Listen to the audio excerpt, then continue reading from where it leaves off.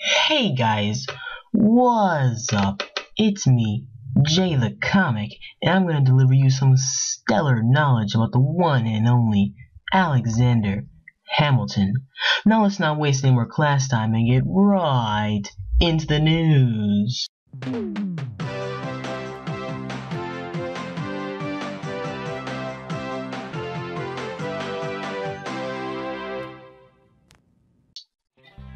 Now, here we have our beloved Alexander Hamilton. Now, little baby Ham here was born into the wonderful land of Nevis in the Caribbean. No, not that one. Yeah, there we go. Now, while he was there, life was great. Until his mom and himself got sick. And then his mom transferred to the Nacho Wednesday waiting line of heaven. So, with Mama Franco gone, he had to switch locations and decided to reside with his dear old cousin.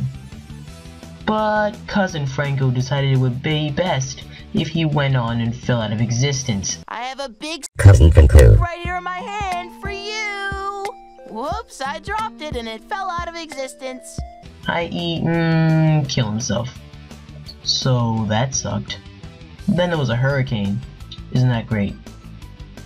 Alexander hid away during the storm, but Alex here thought his time was up, so he decided to leave behind a will. But luckily he survived and showed his will to his mom-in-law.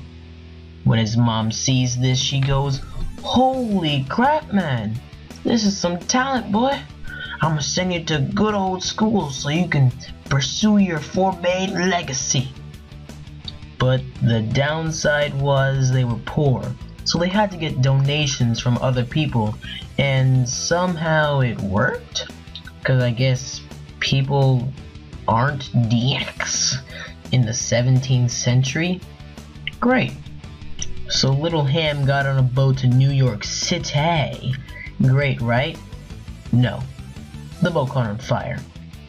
Wow, Alex must be really loving life right now. Oh, loving life. But somehow he got there anyway, cause movie magic. So he decided to go to King's College because Aaron Burr, his role model, got in. But he was poor, so he couldn't get that golden 2-year degree. Later, he went to the great Aaron Burr and decided to join the war effort. He went and got into the revolution because white people. George Washington was the leader at the time, but was exhausted because he had to write all this fan mail to the fams of the soldier. So, he wanted a secretary. Alex and Aaron Burr both wanted to be that secretary, but Aaron got reamed and Alex was ultimately chosen. At Yorktown, before Yorktown, Washington was Triggs at Elysium for wanting to command his own platoon. But George thought he was smart, and he was like, "We'll see what you can do," and gave him one, secretly hoping he would frick up and embarrass himself. But that's like really bad, because if he loses, I mean, like, you lose too and people die and stuff like that. Like, what? Alex was happy. He was just a giddy little schoolgirl, but was still a little dead inside because Yorktown was the last battle. But happy anyway. But as usual, as movie magic goes, they won, and the Brits surrendered. Then later on, Hamilton married a hot white chick and lived his life. Everything was great. Nothing could go wrong. Until he found out he was gay. And nothing can go wrong. Oh no, it all went wrong. So, in his gay fantasies, he wrote to his gar crush, the ultimate gay John Moran. While still confused about his sexuality, he went on to get Elizabeth Pregos, and a wonderful child was born. China. This beautiful baby was named Philip Schuyler.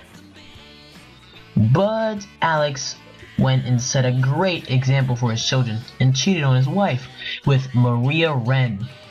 Wait, what? I thought he was like gay. WTF? I mean, like, are you bi? That's not what the Wikipedia said. God damn it, Wikipedia. This is why everyone hates you. No one was supposed to know this scandalous information until the wonderful now Senator Aaron Burr, James Madison, and John Jay found out, because they wanted to get some dirt on him, because according to not Wikipedia, Alexandrium was kind of a damn. So essentially he got fricked and got kicked out of the cabinet by my main man Tommy J, and decided to write his Reynolds pamphlet. This Reynolds pamphlet was essentially the cause of chaos in the community, and everyone was mad at Mr. Hamilton. Also, remember Hammy's son? Yeah, he's dead now, but he's not important. Moving on. Also, somehow Alexander's waifu forgave him for cheating on her. Well, she must have been desperate. Any person would have been like, sorry, it's the only ratchet black person meme that I could find that didn't have cursing in it. Then comes the great election of 1800s, and the great powerful Aaron Burr ran against my main man T. Jeff. Everyone voted, but alas it was tie, and the only person that didn't vote happened to be, would you guess it? That's right, none other than Mr. Krabs. No, sorry. It happened to be none other than the great Lulo Alexander Hamilton. And Alexander ultimately chose my main man T.J. Jeff. Oh yeah, that's right. But Mr. Burr was not happy. In fact, he was pissed the freak off. So he challenged Alexander Hamilton to a duel. And Alexander happily obliged. So that's this present moment right now. Alex told me his plan, you know. Want to hear it? Well, his plan is to try and be the bigger person and not shoot, showing kindness to Mr. Burr, and in his worries, Mr. Burr will solemnly calm it off.